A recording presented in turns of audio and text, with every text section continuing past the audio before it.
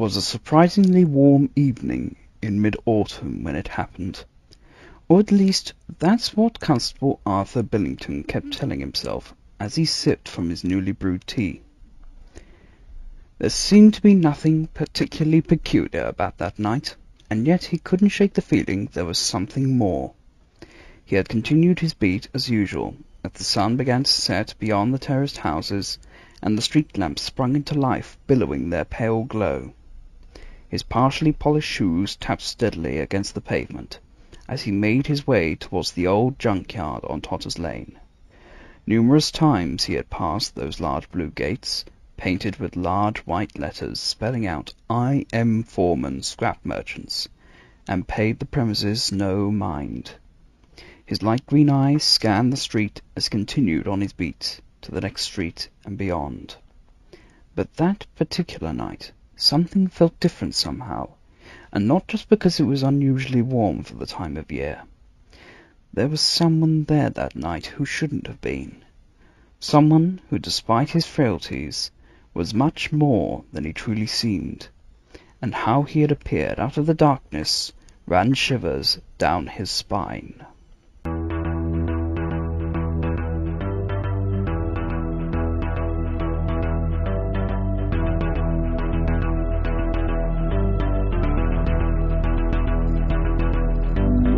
Doctor Who Short Stories. That Night on Totter's Lane. Constable Billington brushed himself down as he prepared for his evening beat, his helmet, truncheon, and handcuffs placed neatly on his nightstand. It seemed somewhat warmer than the previous evenings, but he paid it no mind as he secured his accoutrements and lifted his helmet upon his head, his light green eyes glinting in the mirror as he made last-minute checks of his uniform, ensuring his whistle was at hand. Newer technologies, such as better cars and radios, were coming into use, but neither compared to a traditional officer's whistle, which could carry across surprisingly great distances for so simple a device. Taking one last look at his reflection, he took off, locking his door and beginning his evening beat. He had taken several different beats across the area, but this particular one was always his favourite, as he passed many favourable businesses and passed just shy of Coal Hill School, where he had once been a student. He knew of at least one of his old classmates, who now taught there as a history teacher, but he could never for the life of him remember her name.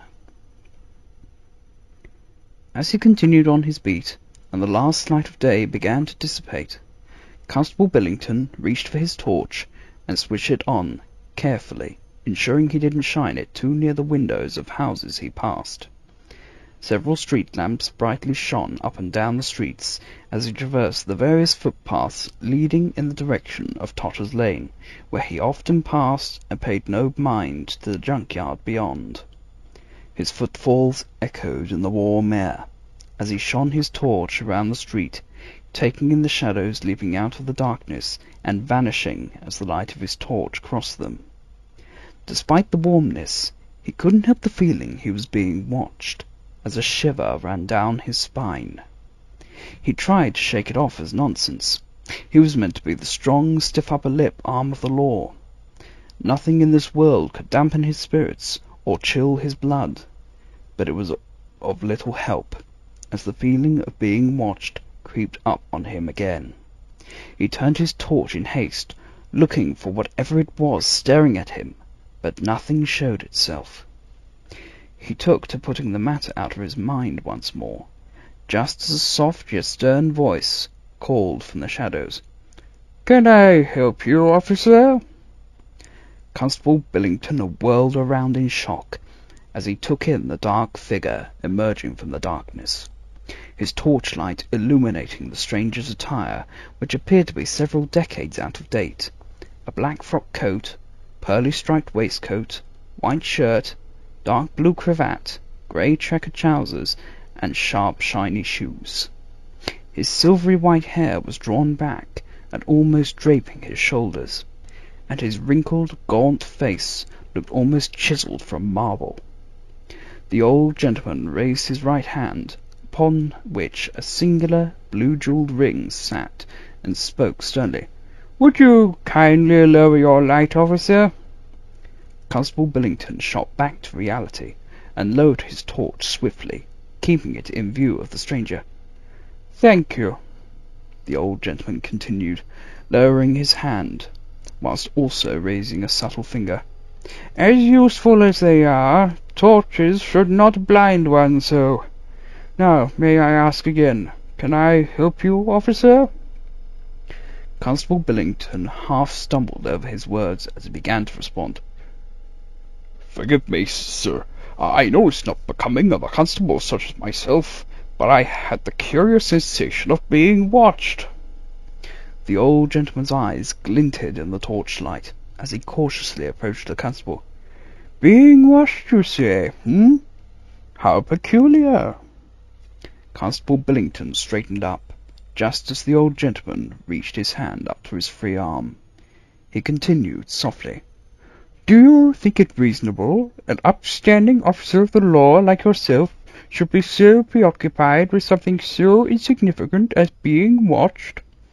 Constable Billington swiftly shook his head, not unlike a schoolboy who had just been scolded. "I should think not," the old gentleman concluded, releasing the constable's arm and slowly walking away. Before Constable Billington could speak up, the stranger had vanished once more into the shadows. Even Billington's torch spied no sign of the old gentleman as he went on with his beat that evening.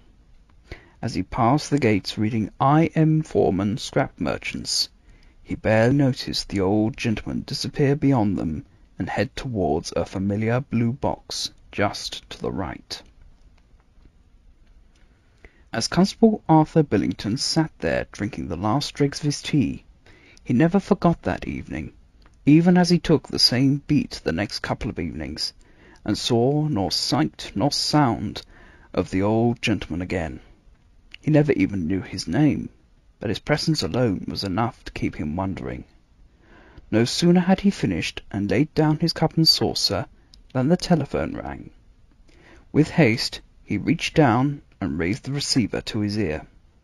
It was the inspector, asking him if he could report immediately to 76 Totter's Lane, the address of the infamous Scrap Merchants. As he agreed to report there forthwith, he gave a quick glance at the calendar hanging above the phone with the days marked off, before sighing and getting himself ready. The date of the precise day unmarked could never be mistaken, as not one day prior the late John F. Kennedy had been assassinated.